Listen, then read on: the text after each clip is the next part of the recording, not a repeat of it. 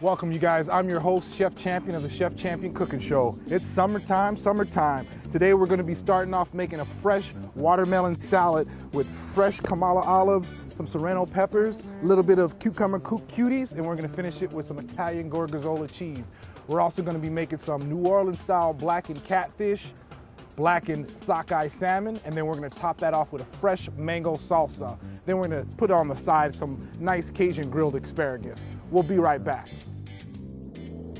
The Chef Champion Show is brought to you by American Kitchen Cookware and Bakeware, Door County Original Cherry Delight, Wusthof Cutlery made with fine German steel, the original Pit Barrel Cooker, and by Glorious Malone's Fine Sausage. All right, welcome back, you guys. Like I said, we're going to be making a nice, fresh summer salad. It's always good to use fresh fruit, not just for the summer, but for the winter too. I'm just going to show you how easy and quick this is. So we're just going to start off with a seedless watermelon. And you can use a melon baller or you can just cut them in squares. I'm going to cut them in squares, kind of make it easy for you guys. Always when you're cutting a watermelon, make sure you have a long enough knife. I'm using a 9-inch blade. Set this to the side. Sharpen this up quick. All right. Now all we're going to do is just make a few slices, just like so. And I'm slicing them in the inches, then we're going to take that, turn that like so. Slice that right in the middle. All right. So all you want to do is just separate the flesh, just like that, and give it nice little square chunks. And you can play around with this. You don't have to use watermelons. If you want to use cantaloupe or any one of those fresh fruits, by all means, go for it. But down south in Louisiana, we love the watermelon. That is the real deal. And just keep repeating the process.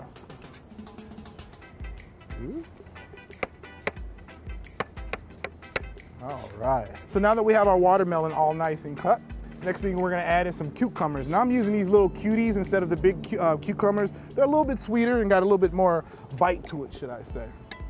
So all I want to do is just cut that off. For those of you guys who don't know, I forgot to teach you a little knife skills. Proper way to hold the knife. 3 fingers are tucked underneath the handle, and next finger is on the blade, and the thumb is on the blade. Then in my left hand, I'm using the claw, which means that my fingertips are tucked underneath so I don't cut myself. All right, we'll cut that in half. Put that over to the side. And then we're going to cut that half in half, so we have 4s. And then we're just going to make some nice slices, just like so. And add those right into that watermelon salad. All right. So the next thing we're going to do is just add in a few olives. It's up to you if you want to cut them. I'm just going to cut a few of them, just to say I cut them. Just give them a nice little rough chop. You can leave them whole if you want to as well, but I'm going to chop them up just a little bit. Oh, the weather is so nice out here. As you guys see, we're out here at the beautiful yacht club. Got a nice backdrop of the lighthouse. You gotta love it out here. This is the way to cook, you guys.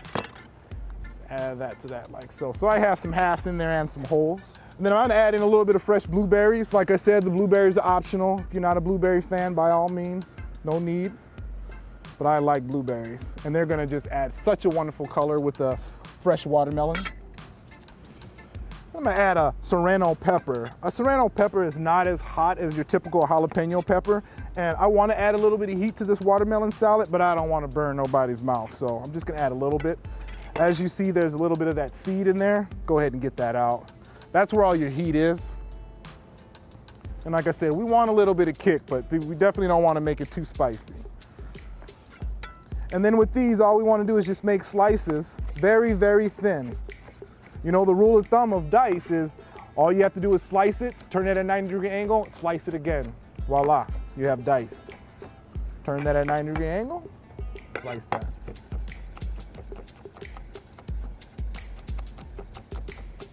Oh, that wind is feeling good right now.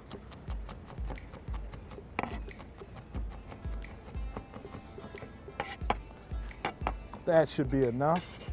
And we're gonna add that to that like so.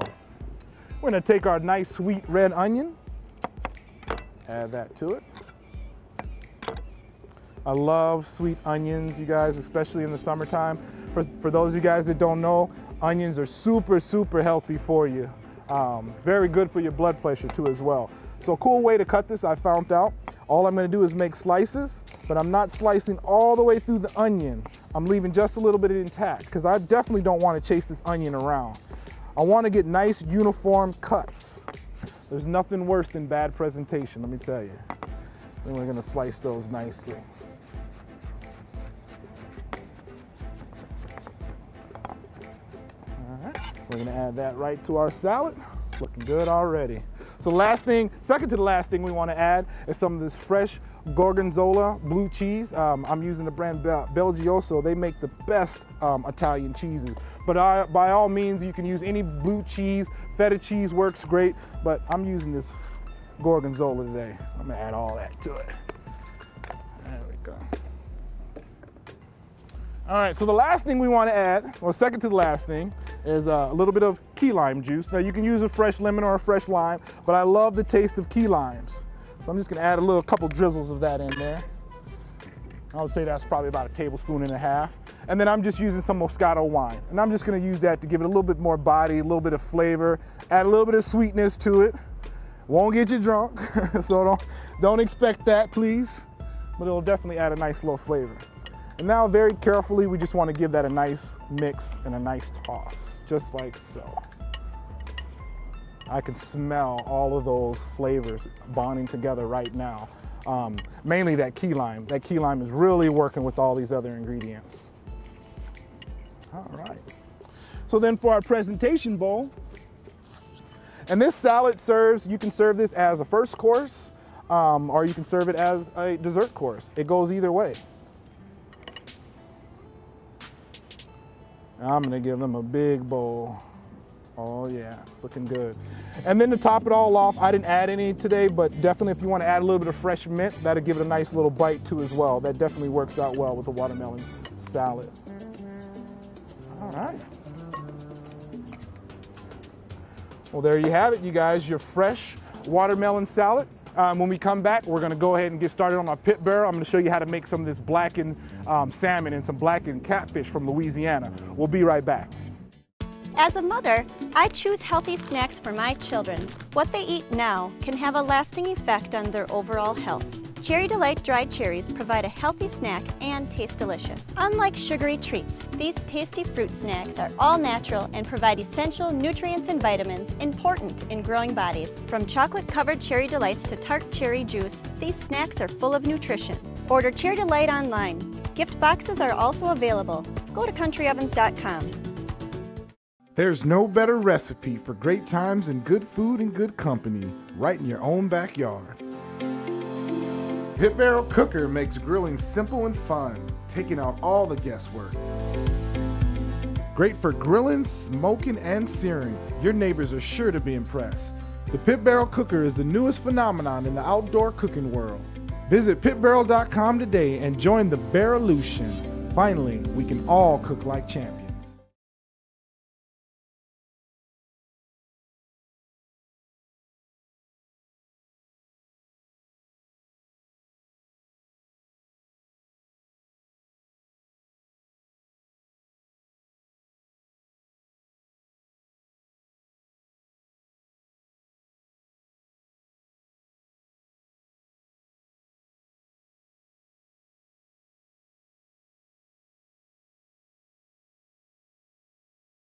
All right, welcome back everybody.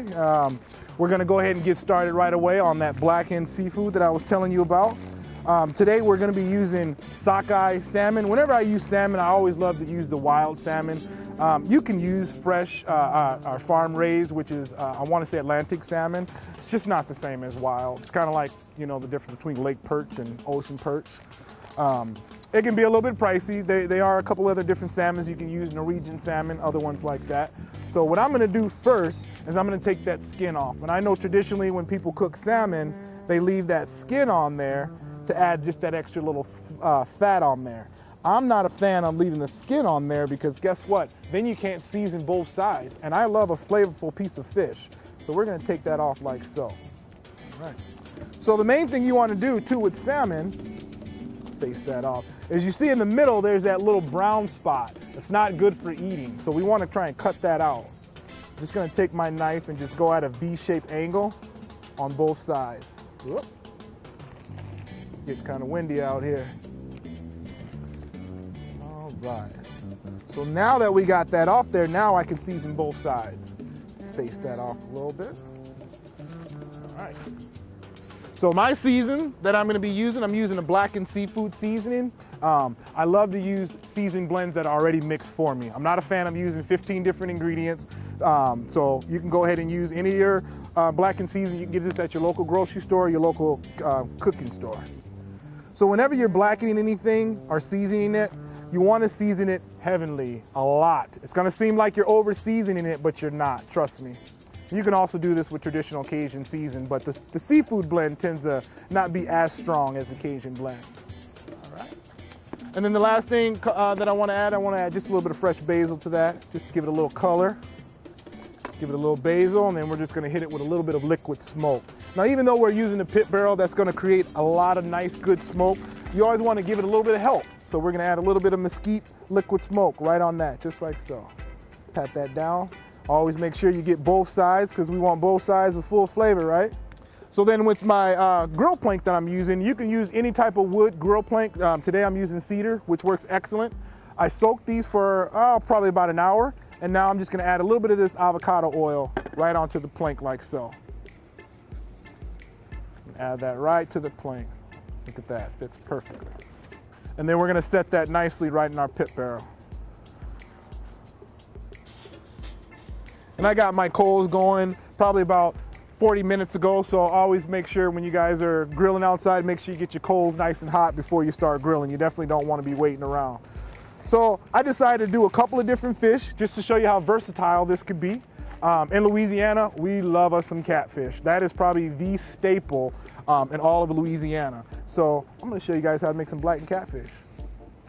So like I said, we're going to add in that blackening season. Heavenly. Lots. You want to fully coat the fish. And for you guys at home, you know, if you don't have a grill, a pit barrel, and you can definitely do this inside. I would recommend if you're going to do this in the oven, turn your oven probably on about 375, and you can bake these off for about 15 minutes, and it won't be as good as a grill, let me tell you. The grill is some good stuff, but it will definitely be good. Add a little bit of that liquid smoke, both sides like always. And then we're gonna add some of that basil too as well. That basil is really just gonna wake that fish up and give it a nice color. And we're gonna add that right to our grill planks, like so. And that's gonna go right on the grill.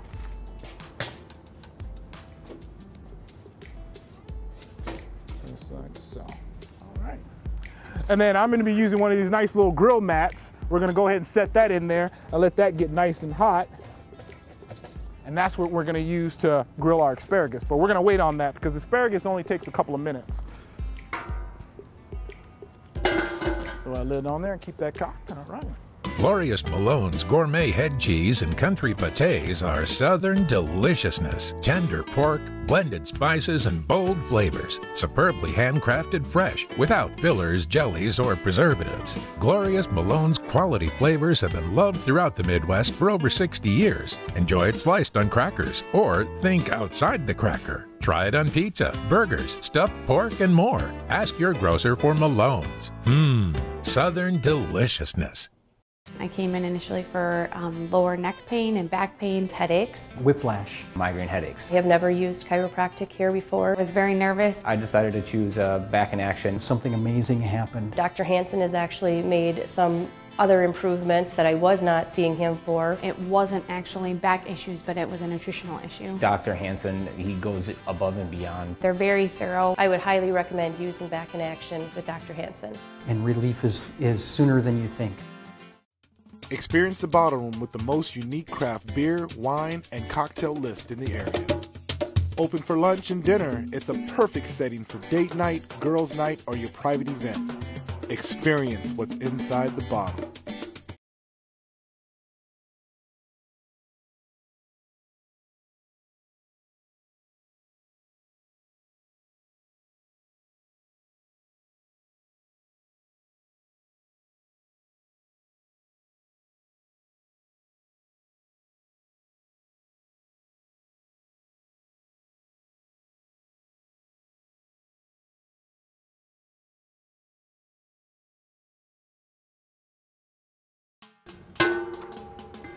All right, that looks like that's cooking pretty good. We're gonna go ahead and get started on our mango salsa. Before we do that, I'll go ahead and throw on some of this asparagus. All I did with the asparagus is obviously I cut off the end parts. I marinate this with basic Italian seasoning with some garlic, put it in a Ziploc bag, squeeze all the air out of it, and then let this marinate overnight. And then that way you can cook it and you don't have to cook it as long because the vinaigrette in there is gonna actually act as a cooking agent too as well. So we're gonna throw these right down on our grill. And as you see, I have that little, this little liner right here to keep the asparagus from going in the grill. And we're just gonna dump that on there just like so. Move these around just a little bit.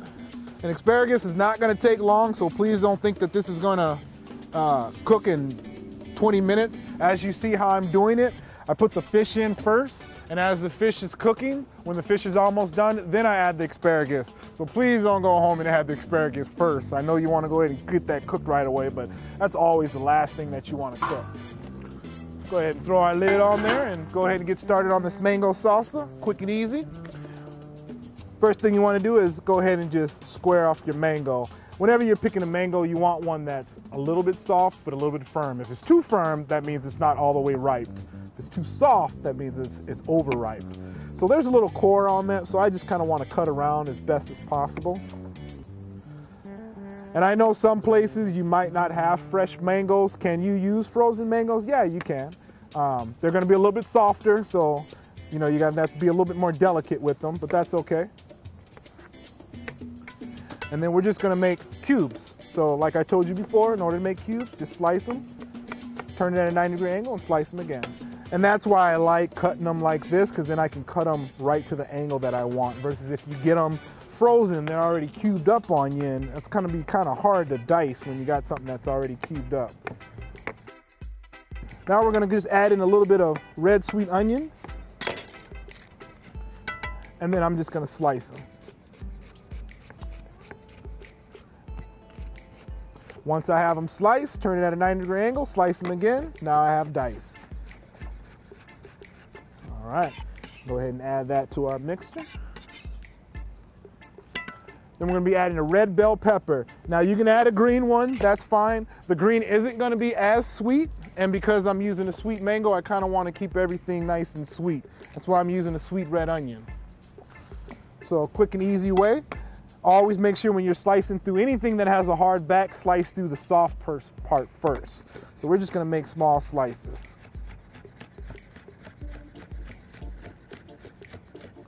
And as you guys see, I'm using the right knife. I'm using an 8-inch chef knife. So all those people at home that are using that little bitty knife, yeah, put that knife up and get a real knife. That knife is, the little bitty knife is good for small jobs, but you're never gonna get the cut, you're never gonna get the presentation. Add just a little bit more to that.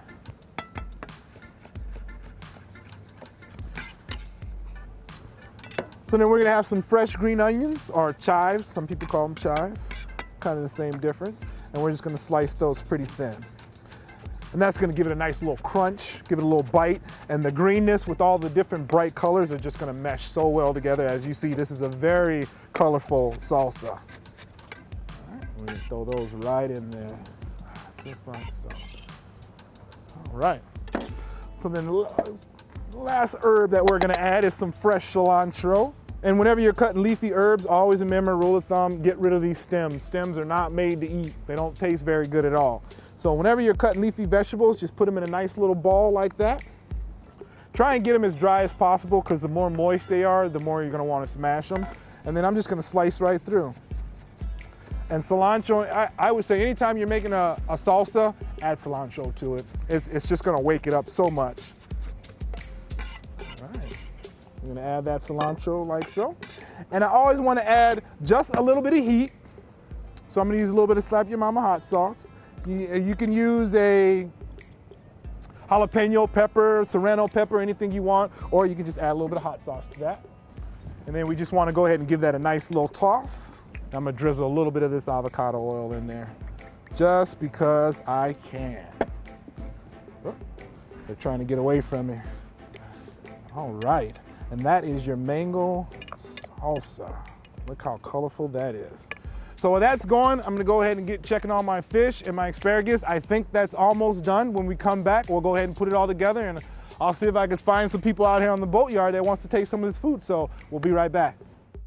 Chef Champion here with an American Kitchen quick cooking tip. Visualization. I can't stress to you enough on how important it is. Remember, it all starts with a vision. You must first visualize it yourself in your mind what you want to do, how you want to do it before you do it. When you do this, it takes away a lot of stress that can seem to come into the kitchen. So like I said, visualize it. When I say that, you're only using your imagination. So take your imagination to the next level. That's another American Kitchen quick cooking tip.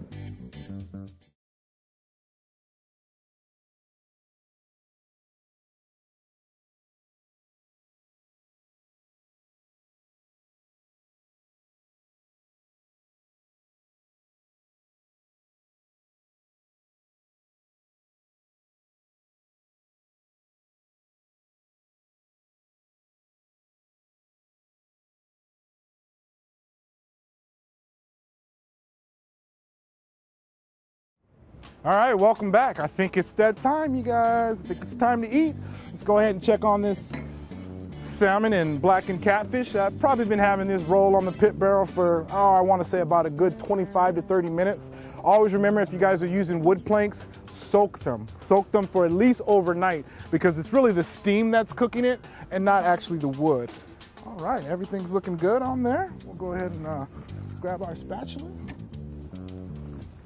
Grab another glove. Safety's first, you guys. Always remember, if you guys are working with anything hot, get you some grilling gloves. Pit Barrel made it good for us. They provided these with my pit barrel. Don't try and do what I used to do back in Louisiana and use a grill rag or a dish rag. It will burn you. So we're just gonna lift these up like so. And as you guys see, all the protein, all the nice juices and oils has kind of just rose to the top.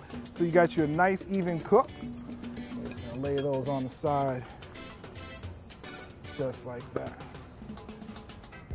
All right. Check out our catfish. I know people in the Midwest, they act like they've never heard of catfish before, but man, let me tell you, this is the way to go. And it's cheaper. All right, just like so. And it looks like, I'll tell you what, the best way to tell when your asparagus is done is just to taste it.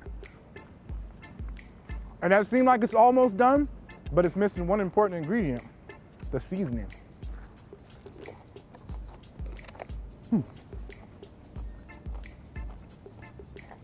Might add a little bit of Slap Your Mama Cajun season right to the grill.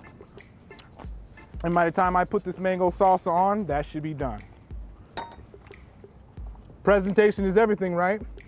I know sometimes you guys are cooking and grilling all day long. The last thing you want to do is spend time with presentation, but this is your chance to show off. You know, if you've been cooking all day long, you want people to know what you've been doing. Get your nice little mold. Just nice. That sits just like so. Always make sure you remember, just serve you a side bowl of the mango salsa, because some people might really want a lot of salsa. Some people might not want that much. So make sure you do that.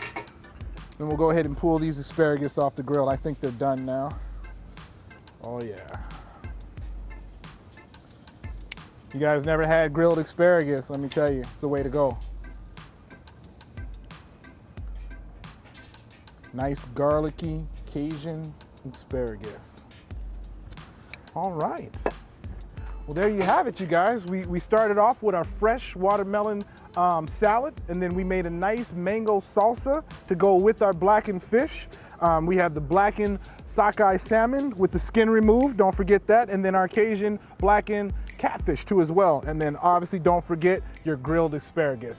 Now I promised that I would try and find someone to taste this, because you know, tasting my own food, you can't really get a good act on that. So I think I found a couple of nice people out here at the yacht club. They're gonna go ahead and try some of this food. Come on up. I will take care of you. We are ready. All right. Oh, this has smelled so good. Oh, thank you. Thank you. Thank you. Put a couple pieces of asparagus on there for you. And would you like some mango salsa? Of course.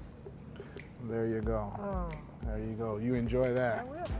You guys always remember, you can cook, you can have a good time anywhere, indoor, outdoor. Just always remember when you're cooking, try to have a positive attitude, positive energy. Enjoy what you're doing, you know. You got to cook and eat anyway, so why not enjoy it? That's our show out here at the Yacht Club. I'll see you guys next week.